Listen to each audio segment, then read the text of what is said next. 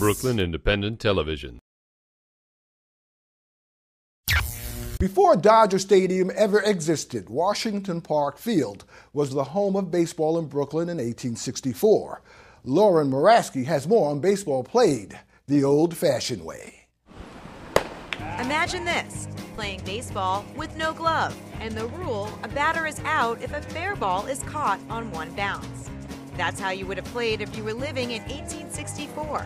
On a recent Saturday in Park Slope, it was the 19th century all over again. Part of New York City's House Trust Festival weekend, the game saw two vintage teams taking the field, the Flemington Neshanoks versus the New York Gothams. I decided to see if the spectators who came out to the Brooklyn game knew any of the 1864 rules. In the old time, I know that you had to peg the batter to get him out, and that if he caught the ball on a bounce, it was still an out. And it doesn't matter where the ball bounces. If it hits the ball, if it bounces fair before it goes foul, it's still fair. All right, I'm impressed.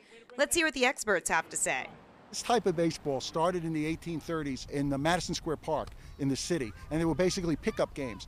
They just started playing the game and making up the rules so the game would change from year to year because they realized, hey, that doesn't look right, let's try it this way. The game today has not changed basically for the last 110 years.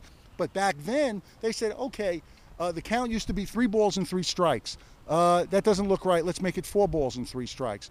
They said in 1864, you were allowed to catch the ball on a bounce for an out. And they said, that's not manly enough. It said, any boy of 5 can catch the ball on a bounce. Let's make him catch the ball on a fly for an out. So what's it like to play without a mitt? Believe it or not, you get used to it. What you don't do, you get used to when you have a glove at stabbing at the ball because you can get the ball stuck in the glove. What you learn to do is cradle the ball back into your hands when you're catching it with no glove.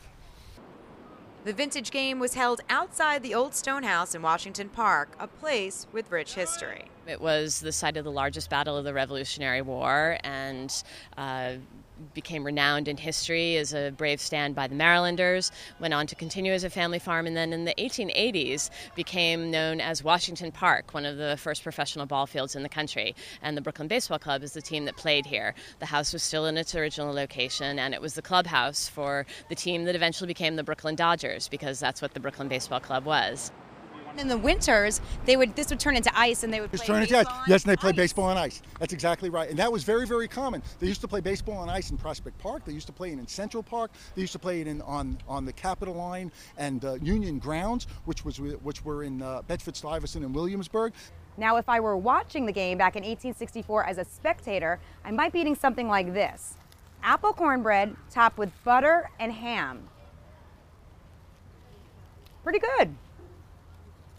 Since baseball at this time wasn't played in stadiums, we didn't have hot dogs yet, what we're serving today is really like what would have been eaten. Fair food at parties, picnics, things like that, so it's appropriate for this. So we're doing popcorn balls in 3 different flavors.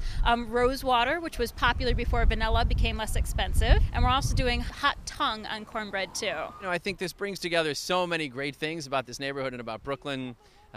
You've got this wonderful park here right next to a school, and they work really closely together. And then what Kim Mayer and her team at the Old Stone House have done in promoting the renovation of the park and bringing great things here that help connect to Brooklyn's history, both the Revolutionary War history of the park, but then things like vintage baseball.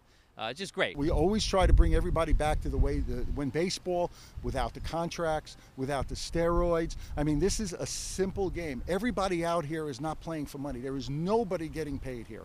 Nobody at all. We're playing it for the love of the game. A love that's shared by old and new generations alike. For In the Zone, I'm Lauren Moraski. Follow us on Twitter at BK Independent TV.